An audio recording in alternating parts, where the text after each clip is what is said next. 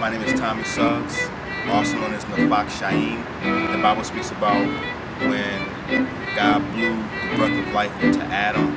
To blow is Nafak, Chayyim is life, so my name means breath of life. What I do is spoken word and it's also storytelling. Life hands everybody a book, but not everybody has the opportunity to say what they want in their pages. The first few chapters, whether you like it or not.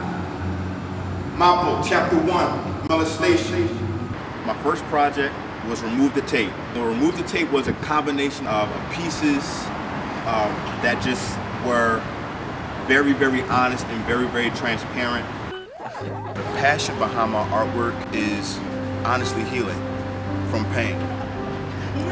A lot of people are experiencing a lot of things that they're scared to express. A lot of people are experiencing a lot of things that they're scared to face.